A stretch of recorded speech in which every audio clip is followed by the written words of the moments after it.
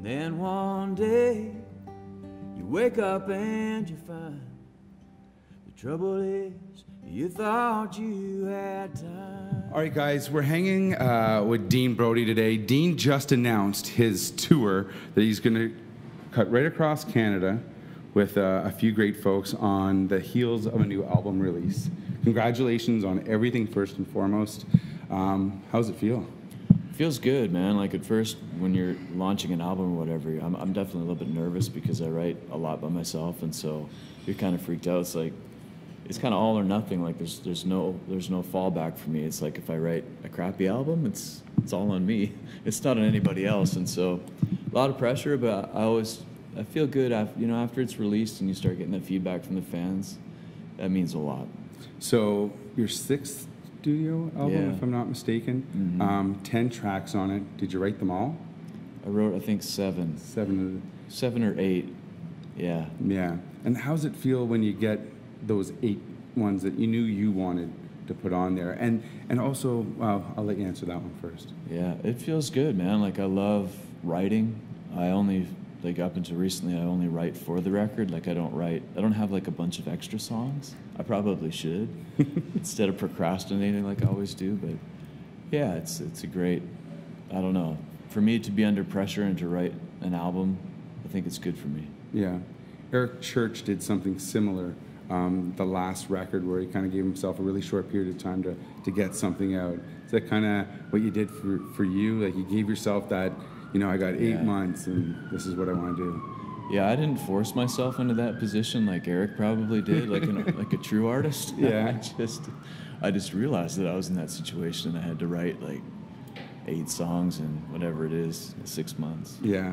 When you go through the album, it kind of has, the traditional country that a lot of people kind of know you for. Yeah. And then, you take a song like Beautiful Freakshow that is completely different from Memory Lane. Right. And, is broadening that audience for you something that you're really making sure you're cognizant of, I guess you could say? Cognitive of it, or whatever whatever the proper whatever the word I was trying to say, yeah. But I think yours was better. Cognizant? Yeah. Cognizant? Yeah. Okay, that's the one, probably. Yeah. But anyway, yeah, like I don't think that way. Yeah. It naturally, I think, happened with Bring Down the House. Like I really, when I write, I just sit down and have fun. And then, so I could almost see like a critic going, oh, he's chasing something. And like, I really am not. Like, I love all genres. Yeah. Since I was a kid, listened to everything. I definitely relate to the country lyric, but I do love like electric guitars and weird instruments like the hammer dulcimer or something like that. Or even like on Freakshow, it's got harmonica. It's got just some really ethereal kind of sounds going on. So yeah, I just love experimenting and writing. So when you wrote, let's say, I'm just trying to think, the one with Alan Doyle, was that something you had Alan in mind when you were writing it? Did you write it together? Because you had worked with Alan previously. Yeah, I definitely thought Alan would fit the police officer, because the song is about Soggy Bottom Summer. It's a song about people floating down the river drinking beers. And then Sergeant Doyle shows up and busts him. Misdemeanor. He threatens to give him misdemeanor, but then they end up having him come out and he floats down the river with them. So it's a good song, but yeah, like Alan totally plays the bad cop, good cop thing really good. Yeah, I was surprised. And it was great. It's a real summer song. You definitely hear that song being cranked on the radio all summer long. So. Yeah. So you're embarking on a cross-Canada tour. You've brought James Barker Band along for the ride. You've got some Ontario dates with High Valley out west with Malin Merlot. How excited are you to get back on the road again? Man, we love being on the road. Like, I know the guys love it. It's kind of like they're my family, like extended family for sure. And after, I think it's 7 years, most of us have been together 7 years, so it's like, it's a good time. It's kind of like a college dorm on wheels, right?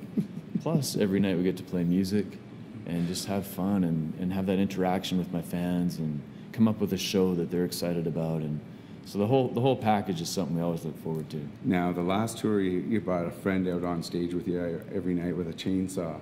Right. Are you coming up with something new for this tour? Yeah, well, someone had mentioned maybe if I bring 2 chainsaws out this time instead of just one.